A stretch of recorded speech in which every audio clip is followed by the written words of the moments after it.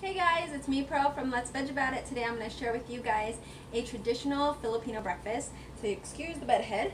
And I've already started with my rice. It is traditional white rice. And all you're going to need are pretty much two ingredients, which is the Asian eggplant, and you don't want the European one, it tastes very different, and of course your egg, and I'm using an egg replacement, which is just eggs. It is vegan. So let's go ahead and get started, and I'll take you to the kitchen. After washing the eggplant, poke holes into it with a fork.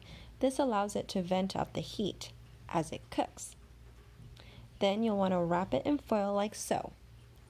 Best if you have a gas stove, but an electric one will do the trick. Make sure you really burn the skin.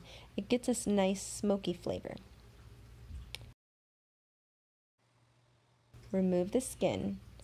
I ended up wearing triple layered gloves to be able to do it because it is very hot.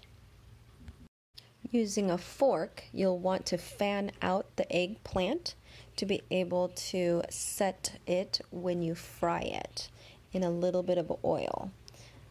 You're going to add your eggs and you're going to just batter it on the outside and then set it onto a fryer just like so, and wait until it's nice and crisp and brown, and then place it right on top of rice.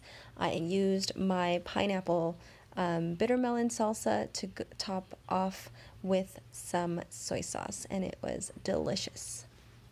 The perfect Filipino breakfast.